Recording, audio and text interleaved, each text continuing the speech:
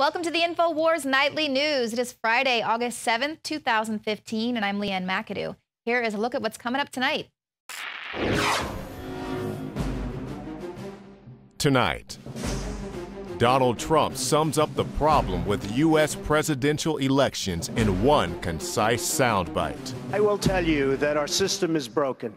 I give to many people. Before 2 months ago, I was a businessman. I give to everybody. When they call, I give. And you know what? When I need something from them, 2 years later, 3 years later, I call them. They are there for me. And that's a broken system. So the current two-party system has been dominated and bought up and controlled by the elite that sits atop it. Now, the elite with a one-party system would not be balanced on top of one party. They would be subject to being toppled, being pushed over easily.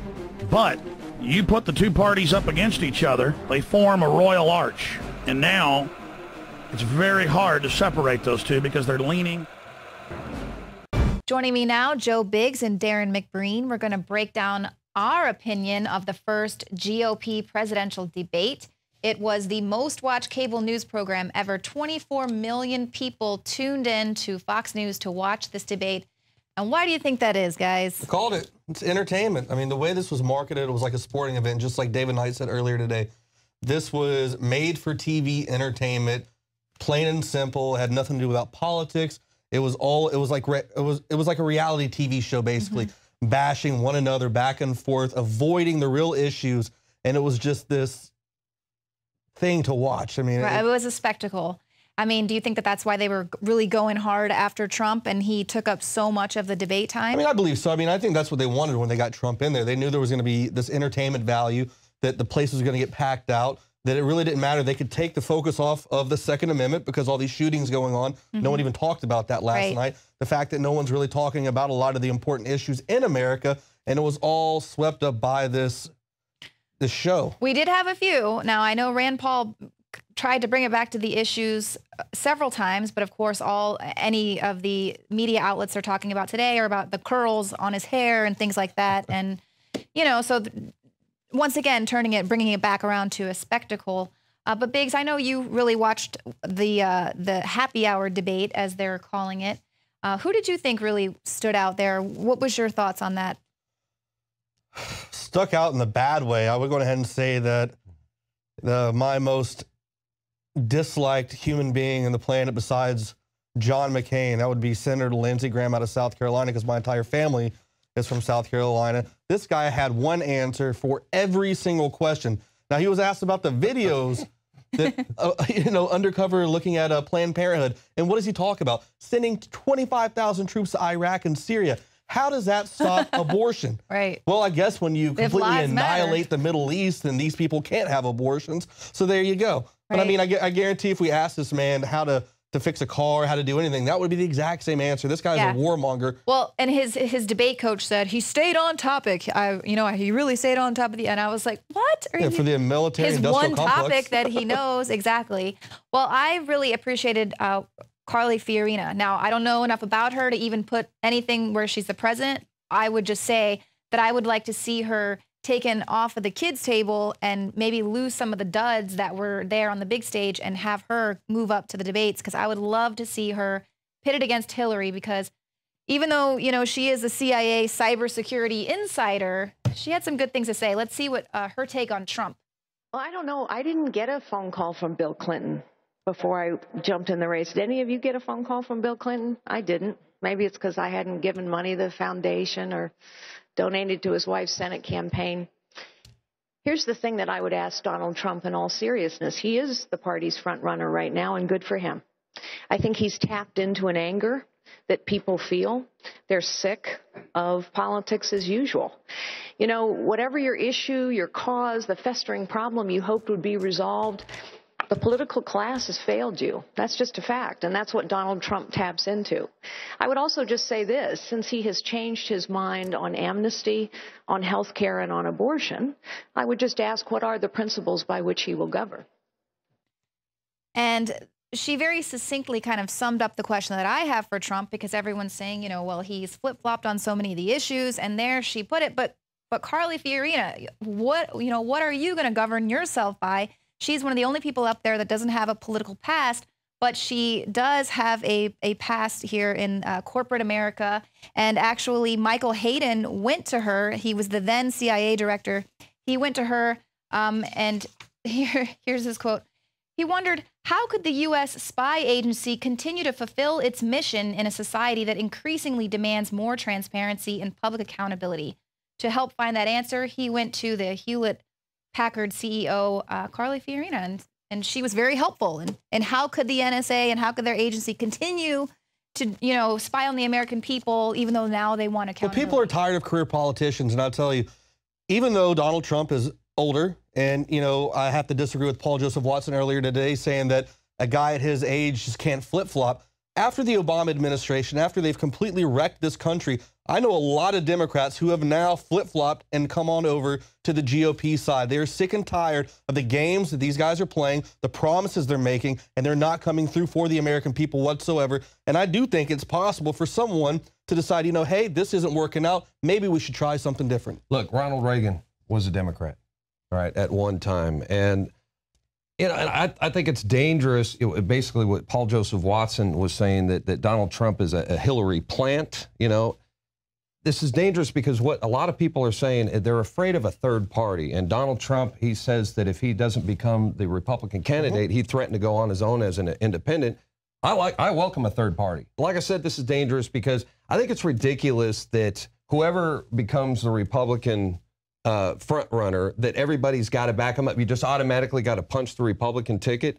What if Christie becomes the, you know, if he's nominated? I mean, that's no one wants that guy in there. No. Right. Well, for me, it was a little bit concerning because they really pushed that fact there when they said to Trump, you know, anyone raise their hand if you're not willing to back the Republican. And he raised his hand and he didn't back down. Let's take a look at that. Mr. Trump.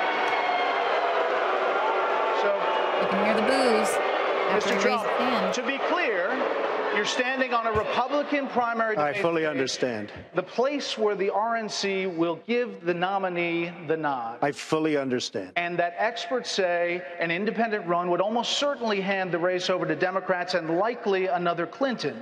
You can't say tonight that you can make that pledge. I cannot say. I have to respect the person that if it's not me, the person that wins. If I do win and I'm leading by quite a bit, that's what I want to do. I can totally make that pledge. If I'm the nominee, I will pledge I will not run as an independent. But and I am discussing it with everybody, but I'm talking about a lot of leverage. We want to win, and we will win. But I want to win as the Republican. I want to run as the Republican nominee. Well, here's the thing. Here's the problem that I have is that, when Ron Paul, if he wants to go third party, he had a lot of support as well, but he was for the people.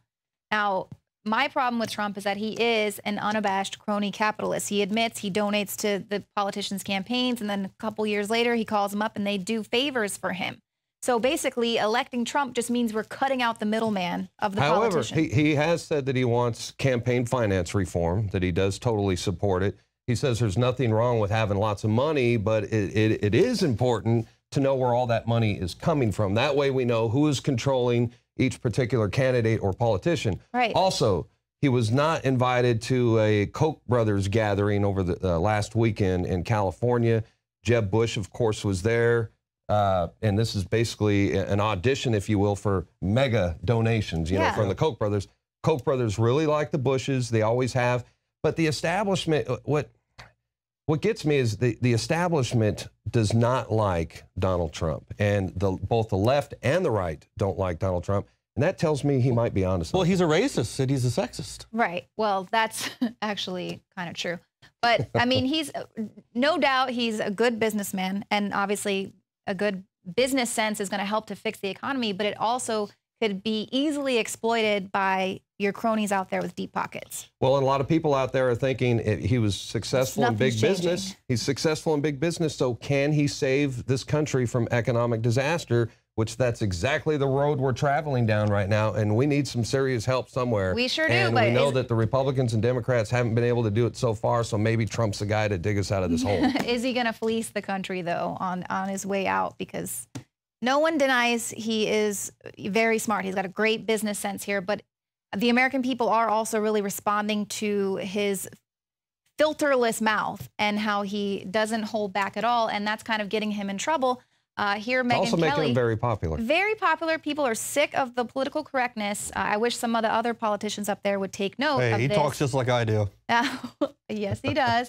But you know, that I think it was appropriate for Megyn Kelly to call him out on some of the remarks he made, because we know they're going to be playing the woman card, you know, just like they played the race card. So take a look at this. One of the things people love about you is you speak your mind and you don't use a politician's filter. However, that is not without its downsides, in particular when it comes to women. You've called women you don't like fat pigs, dogs, slobs, and disgusting animals. Your Twitter account... Only Rosie O'Donnell. No, it wasn't. Perfect entertainer. Your Twitter account... They're applauding for honesty. No. And they're also applauding for political correctness. Look, well, he is an entertainer. She does go on to point out more examples of where he is calling. And then not only that, he comes out the very next day and calls Megyn Kelly overrated, angry, and a bimbo. Yeah, so as a woman, I am sorry.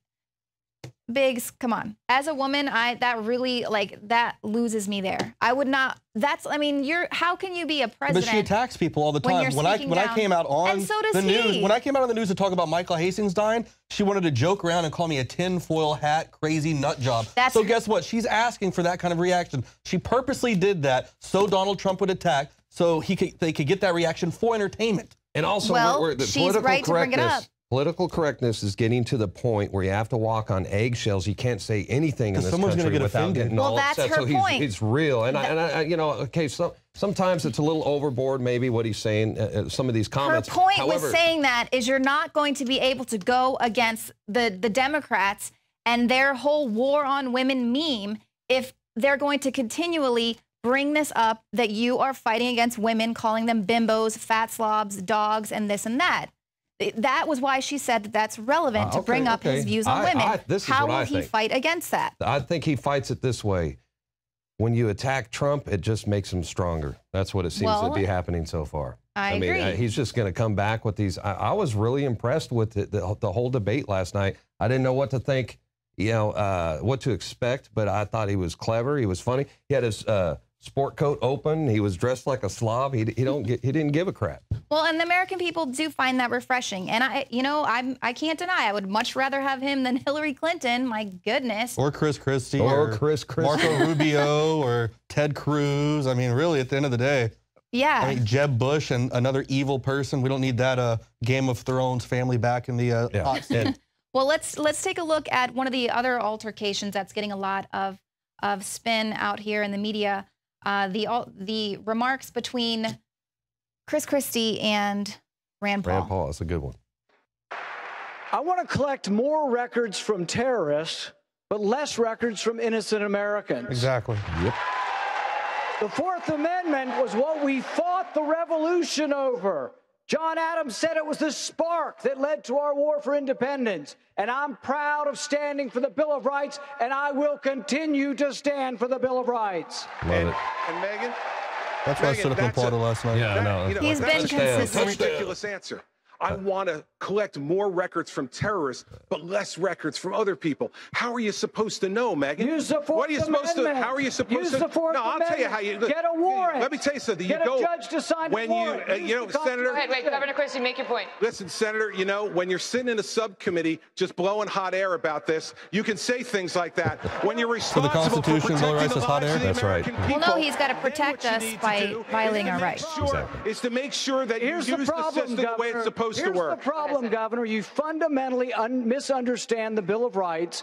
Every time you did a case, you got a warrant from a judge. I'm talking about searches without warrants, indiscriminately of all Americans' records, and that's what I fought to end. I don't trust President Obama with our records. I know you gave him a big hug, and if you want to give him a big hug again, go right ahead. Exactly. Slam dunk. And then, of course, Christie comes back and pulls the 9/11 card. So, you know, I you hug can't. the families. Right. What do you? I What does that protect have these to do? families. We can't use that card all the time. Right. Christie's not going to last long. Yeah. Well, He's not gonna- I mean, don't forget he wants to violate states' rights, people who've already voted for the legalization of medicinal marijuana. Marijuana is a gateway drug, and that's right. He wants to put a stranglehold even on medical marijuana. So just, out of touch. I think we got like 30 seconds. Winners, losers. Rand Paul did a good job, but I got mixed feelings about him. I kind of have a love-hate relationship with him. You know, he says the United States is responsible for arming ISIS, absolutely, but he also said we did not create them. Incorrect. I thought Trump did a good job. I figured he would do what he did. I was very surprised by Ben Carson, actually. I thought he did very well for not being a career politician. His first time in a debate. I thought he was very well spoken, but he's a vaccine pusher. Yep. I can't get behind that. At all. I can't get behind Ted Cruz. I think he's someone that's sneaky. And Rubio is all about the police state. He's all about big security like Chris Christie. So I just can't get with those guys. Other guys are irrelevant on their way out. Yeah, well, obviously, I like Rand Paul. I mean, I think he came ready for a fight, and he has been consistent with his message and his libertarian values. Obviously, yes, I think we all have some back and forth. Big loser, Lindsey Graham. He isn't even on the main stage. Oh, my God, I hate that guy. Huckabee did good, too. All right. He's another warmonger. Yeah. Well, we've got a lot more of the show coming up. I mean, what does it say that the Republicans have so many people on stage, but the Democratic frontrunner is under a criminal FBI probe? I mean, that's not looking so good for them. That's coming up, plus so much more. America, remember when a young upstart Illinois Senator Barack Obama promised everything under the sun? Obama promised to cut the deficit in half. Well, it was $10 trillion then. It's over $18 trillion now. Obama promised shovel-ready American jobs, but as Obama's golf games increased and he spent millions of taxpayer dollars on his vacations, he ignored his jobs council, eventually disbanding it, and now we have an economy with more than one-third of the country on welfare. Not to mention an emboldened surveillance state, militarized Constitution-despising police, a middle-class destroying healthcare program, wide-open borders, huge foreign policy failures in the Middle East, Europe, and South America, an impending corporate world government courtesy of the TPP, and a nation increasingly divided on race. Basically, everything Obama promised was a big fat lie. His biggest achievement appears to be the ability to lead the American people along like lemmings. Nature, in her infinite wisdom, has spared a few. Back on the Arctic plain, there remains the small handful that did not make this fatal journey. So who's the globalist straw man this time around? Could it be Donald Trump? The Washington Post reported that former President Bill Clinton had a private telephone conversation in late spring with Donald Trump at the same time that the billionaire investor and reality television star was nearing a decision to run for the White House, according to associates of both men. 4 Trump allies and 1 Clinton associate familiar with the exchange said that Clinton encouraged Trump's efforts to play a larger role in the Republican Party and offered his own views of the political landscape. Donald Trump is a longtime friend of the Clintons. So what would the strategy look like in order for Trump to buttress Hillary's presidential campaign as she struggles with the shackles of her latest debacle of an FBI email investigation, where at least 4 of the emails on her private server were found to be classified? First, delay the Democratic presidential debate. Done. We won't see a Democratic presidential debate for over 2 months. And the handful of Democratic candidates are already complaining that the schedule of 6 primary debates are designed to allow Hillary to shine. Second, send in the Donald to stir up the Republican campaign. Test the waters by using promises and observations about America that Hillary can utilize later in her campaign. If it weren't for me, you wouldn't even be talking about illegal immigration, Chris. You wouldn't even be talking about it. This was not a subject that was on anybody's mind until I brought it up at my announcement, and I said, Mexico is sending. And once Trump has dominated and weakened the Republican field with his faux populism, Trump can jump right off the Republican bandwagon and run as a third-party candidate, further watering down Republican votes, which is something Trump has already hinted at. Here we are again, debate season, when the candidates actually talk about the criminal conspiracy that has devoured our government and transformed it into a corporation masquerading as a democracy, not to be mentioned again once they are in office, as this brief season of populism and reflection of American values morphs into a reign of tyranny. John Bound for INFOWARS.com. Unfortunately, you've grown up hearing voices that incessantly warn of government as nothing more than some separate, sinister entity that's at the root of all our problems. It's time to stop submitting to this tyranny. It's time to realize that we're being enslaved. Some of these same voices also do their best to gum up the works. They'll warn that tyranny is always lurking just around the corner. Tyranny with a capital T. You should reject these voices. Everything that's been done with torture, rendition, the NDAA, the Patriot Acts 1 and 2, from day one was focused on the American people, period. That's it.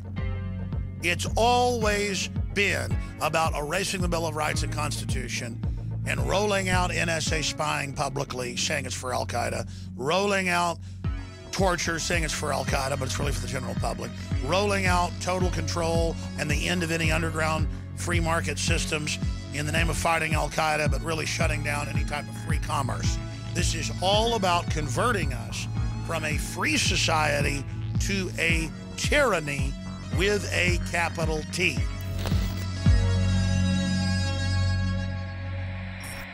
Donald Trump is a stooge for Hillary Clinton. He's a plant. He's a ringer to sink the chances of Republican candidates who actually have a chance of defeating Hillary. We're a bunch of fools, and we're being led by a fool. Hillary has already been chosen by the political elite to be the next president. Trump has no chance of defeating Hillary. That's why he's been catapulted to become the front runner in the GOP race. Shortly before Trump announced his decision to run, he received a mysterious phone call from Bill Clinton. I didn't get a phone call from Bill Clinton before I jumped in the race. Did any of you get a phone call from Bill Clinton? I didn't. Maybe it's because I hadn't given money to the foundation or donated to his wife's Senate campaign. As The Hill's Brent Badowski writes, if that phone call was about how Trump could act as a spoiler for the GOP race, Clinton would have told Trump to do everything that he's done since. Personally attacking other GOP candidates, alienating Hispanics, drowning out the message of new and fresh candidates. Check, check, check. Now look at the polls. Even at the height of his popularity and while Clinton is under FBI investigation, Trump trails Hillary 36 to 48%. He's still way behind. Whereas other GOP candidates like Scott Walker are tied in a hypothetical head-to-head with Hillary, but they're not going to get a chance to take her on. Until recently, Trump praised the Clintons, his longtime personal friends, every chance he got. Hillary Clinton, I think, is a terrific woman. I mean, I'm a little biased because I've known her for years. You support her? I don't want to get into this because I'll get myself into trouble, but I just like her. That's why I asked you to see me get into trouble. I just like her. I like her and I like her husband. Hillary's always surrounded herself with very good people. I think Hillary would do a good job. That's not surprising given his generous donations to Clinton's Senate campaigns and to the Clinton Foundation. Actually, it was vintage Trump, you know. He has been, believe it or not, uncommonly nice to Hillary and me. He thought Hillary was a good senator for New York after 9/11. Right. And he is actually, he's one of the many Republicans who supported our foundation before they got the memo. Not only has Trump bankrolled Hillary, he's also supported Democrats like Chuck Schumer, Harry Reid, and Anthony Weiner, amongst others. Now look at last night's debate. Everyone is attacking Fox News, calling them biased for baiting Trump. Really? Fox just gave Trump the opportunity to do what he does best, fire back with witty retorts and turn the whole spectacle into the Donald Trump show. Trump got way more talk time than anyone else, and more than double the time that Rand Paul got. Trump is the Teflon candidate. His support only increases when he's attacked. Megyn Kelly handing Trump the chance to make politically incorrect statements only boosted his populist street cred. Notice how Fox failed to nail Trump on his key weakness, the fact that he's flip-flopped on just about every issue imaginable. Well, I'm very pro-life and feel strongly about it. I'm very pro-choice. It was left to Carly Fiorina to call Trump out during the earlier debate that hardly anyone even watched. Since he has changed his mind on amnesty, on health care, and on abortion, I would just ask, what are the principles by which he will govern? And yes, in many ways, Trump is likable. He's a great public speaker. He makes populist statements that other politicians are afraid to say. But I think we've been down that road before, and it didn't turn out so good. Yes, we can.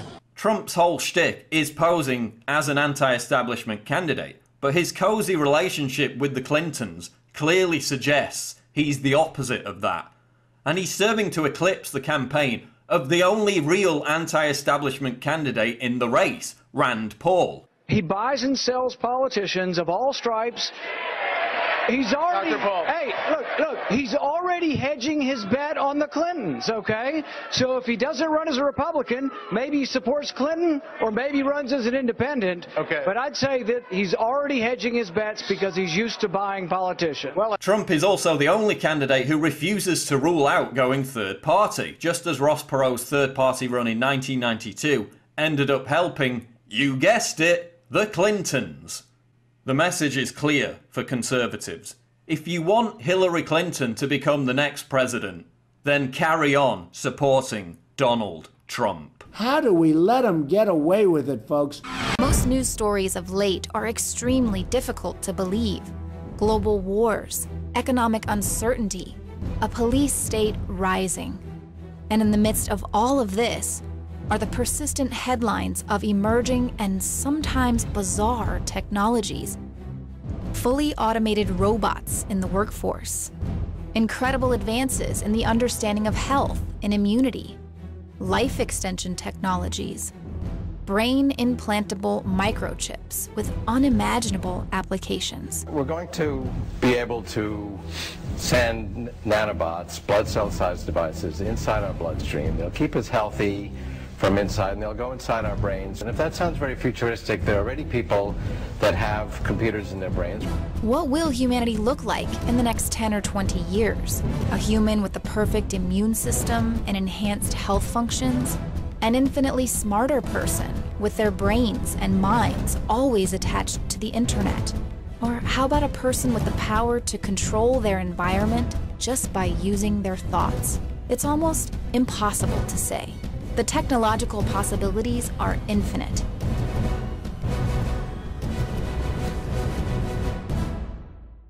Is this technology just being randomly developed by thousands of talented scientists and engineers without any real plan for the future paradigm that it's going to create?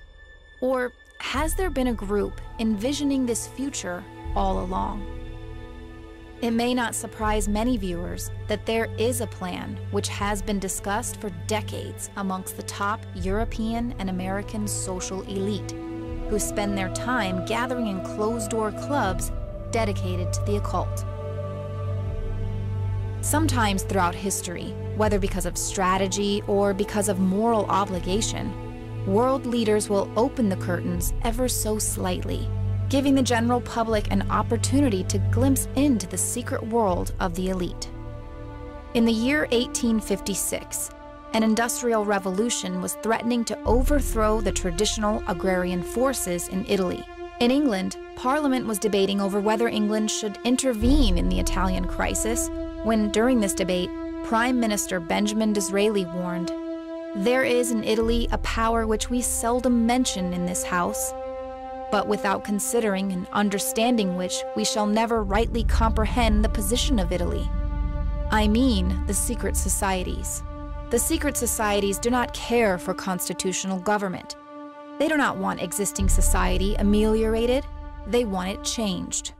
He goes on to say, "It is useless to deny, because it is impossible to conceal, that a great part of Europe, the whole of Italy and France, and a great portion of Germany, to say nothing of other countries, are covered with a network of these secret societies." Disraeli gave this warning to prevent England from miscalculating the outcome of their intervention. According to Disraeli, the secret occult groups are a genuine power in Europe who can and will influence the outcome of England's actions in their favor. While this speech was given over 150 years ago, not much has changed in the secret lives of the global elite. Every July, the world's top politicians, bankers, corporate financiers, academics, and other elite members gather in Northern California for the annual Bohemian Grove Retreat. This 2-week all-male get-together kicks off with their traditional cremation of care ceremony, where they burn the body of Care in effigy in front of the mysterious Great Owl and Eternal Flame. Technologies such as the Star Wars Missile Defense Shield and the Manhattan Project were first discussed at the Bohemian Grove. The mysterious Georgia Guidestones stand as a monument to modern occultism. Sometimes called the American Stonehenge, it is unknown who commissioned this structure or why.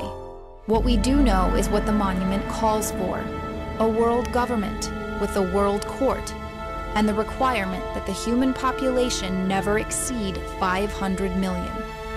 Presently, that means a reduction of about 6.5 billion people. Interestingly, these calls are similar to the recent papal encyclical, in which Pope Francis calls for a global political authority to tackle global warming. What's even more alarming is who will be on the stage with the Pope when this encyclical is formally released. John Schellenhuber is a German professor that has some very radical views on climate change, including the belief that our planet is overpopulated by at least 6 billion people. Clinton White House insider Larry Nichols shared his eyewitness account of Hillary Clinton's witchcraft retreats. I was there, folks. You understand, there's a difference in somebody that saw it or read it somewhere. I was there. Hillary would go on the weekend. About every 4th, 5th weekend, she would disappear out to California. Finally, she came back and said, Hillary, what on earth is happening in California? She was running with her actress buddies, Linda Bloodworth Thomason and that crew. And she never told me. Finally, Bill told me that she goes out there to some kind of witch's church. And I said, you've got to be kidding me, Bill. No. He said, oh, no, man, she does. So what does all of this have to do with technology? Author and historian Theo Paymans reveals in his book, Free Energy Pioneer John Worrell Keeley, that occult societies are just as obsessed with avant-garde technology as they are with exotic rituals. Occult groups routinely experimented with perpetual motion machines and zero-point energy motors. Rudolf Steiner said that certain mysterious societies have knowledge and understanding of occult avant-garde technological advances and energy sources, and that these affairs are being guarded as a secret in those circles on the subject of material occultism. But they will, when that which I call mechanical occultism will be put in practice, which is an ideal of these secret circles, they will achieve about 1,000 million in human labor. But mechanical occultism will not only make 9/10 of the labor superfluous, it will also make it possible to paralyze every rebellion of the unsatisfied masses. Of this, those secret societies are well aware. On this they count when they will attain the dominance over the entire population of the Earth. Are we actually starting to see Steiner's vision take form? An automated robotic workforce, from manual labor to executive office jobs, are now being installed throughout the world, which does threaten to render human labor superfluous. Those large arm assembly line robots we're used to seeing doing the work in car manufacturing plants are yesterday's technology. Today's robotic workforce is much smaller, much cheaper, and capable of doing a variety of jobs, including executive and creative jobs. Compared to the cost of an average annual salary for just about any employee, including minimum wage workers, the robotic workers' one-time cost and near perfection in their job execution is a very appealing option, especially now, since many cities are nearly doubling their minimum wage rate, and robots don't go on strike. Anyone who is following the technology trends knows that the reality of a fully automated labor force is right around the corner. In July 2013, former Treasury Secretary Larry Summers addressed a crowd at the National Bureau of Economic Research Summer Institute. He said, "Until a few years ago, I didn't think this was a very complicated subject. The Luddites were wrong, and the believers in technology and technological progress were right. I'm not so completely certain now. Computers and robots are designed not simply to extend human work capacity, but to eliminate the need for humans altogether." Just as Steiner warned that the same machines that will replace the workforce can also be used to paralyze every rebellion of the unsatisfied masses, we're also witnessing the militarization of our police. Combine this grid with fully autonomous militarized robotics, and Steiner's startling prediction of a technology that will replace our workforce and paralyze humanity suddenly becomes urgent. Humanity is on the brink of a crisis, and now may be our last chance to solve this mortal problem. In Part 2, we'll focus on the centuries-old plan to combine man with machine, gain superhuman abilities, and live forever. It's a vision which is rapidly becoming reality within the transhumanist movement.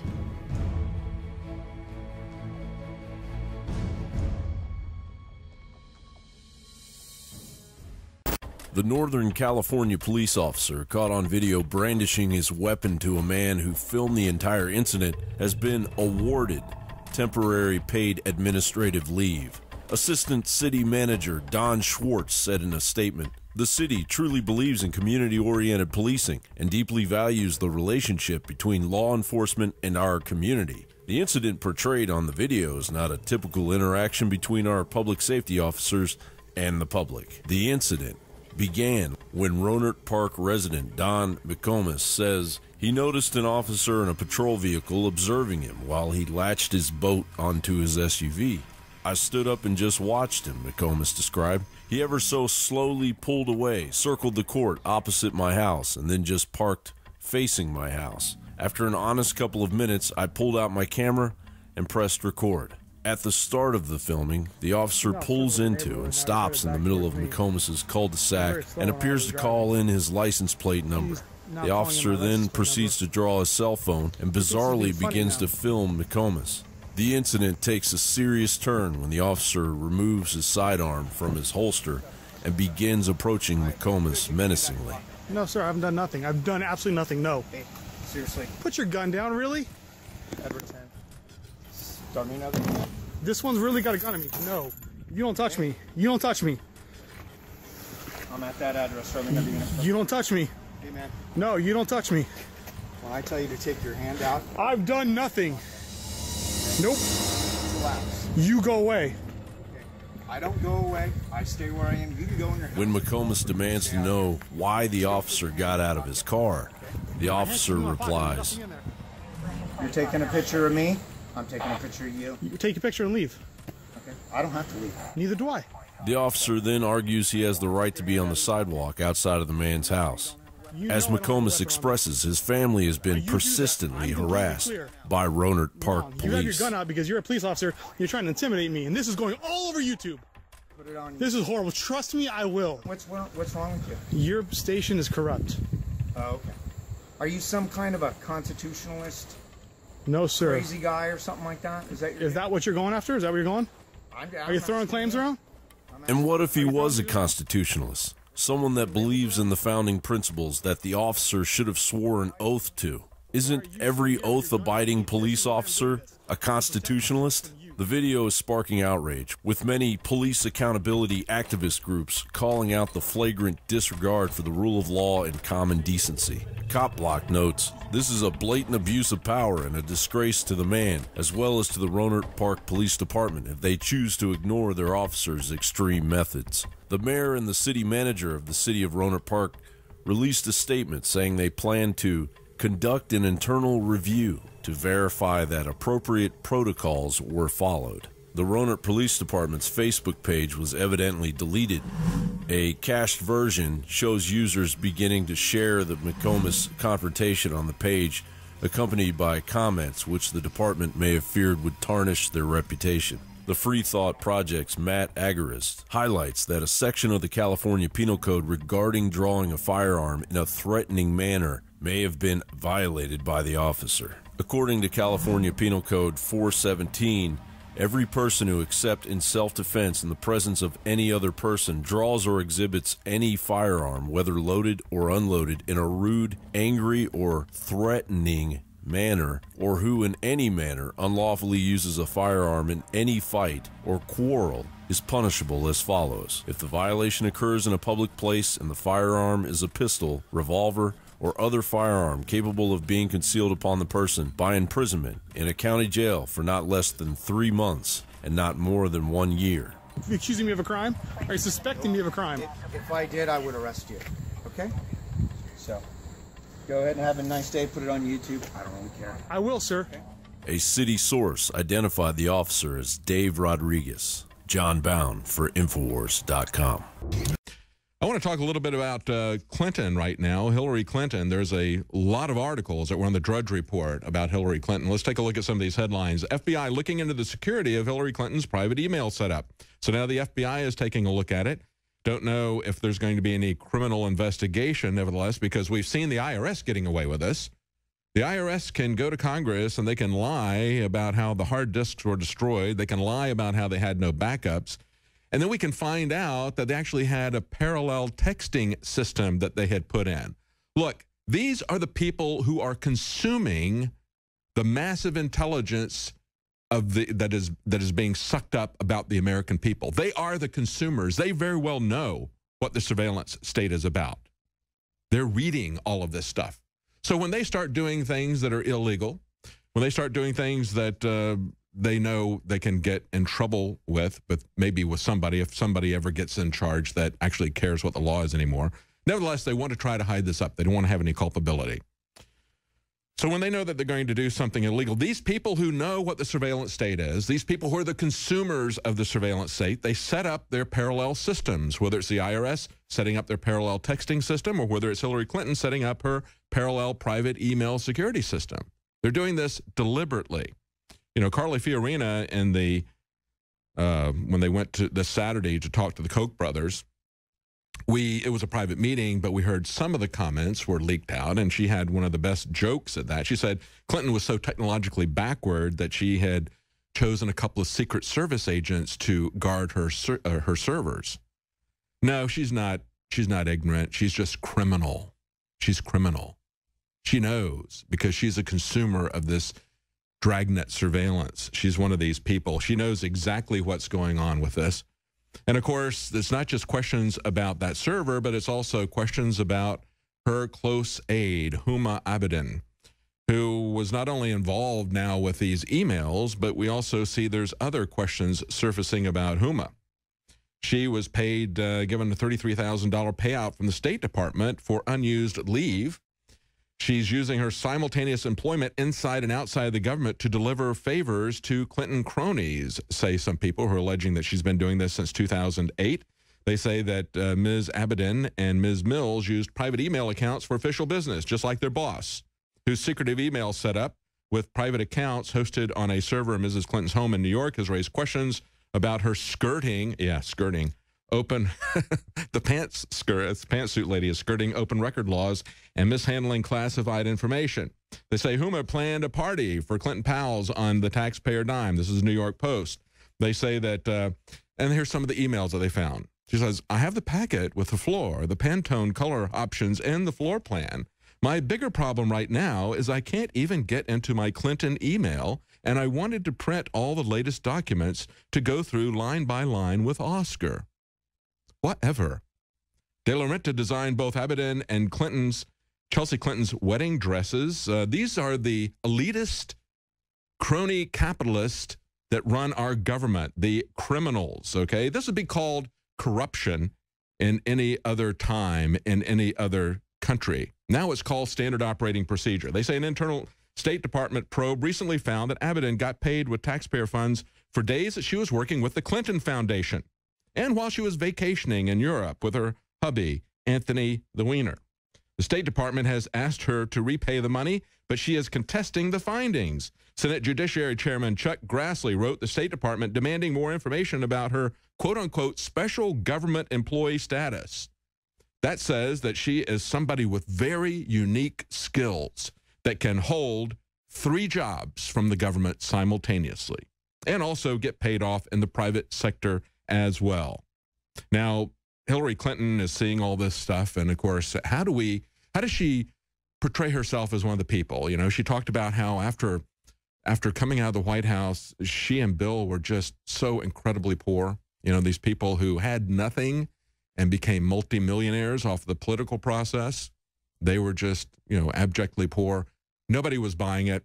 Nobody is buying all of this stuff. As I've mentioned before, The Onion is running articles making fun of her arrogance, talking about how the FEC has put her on 3 weeks probation where she's not allowed to campaign because they caught her spitting on campaign volunteers. She wants to reinvent herself, to change her image, because this is all about identity politics, folks. You're not going to get any difference between the policies of Hillary Clinton and the policies of Jeb Bush. That's it for the show tonight. Thank you all for joining us. We'll see you here again Monday at 7 p.m. Central.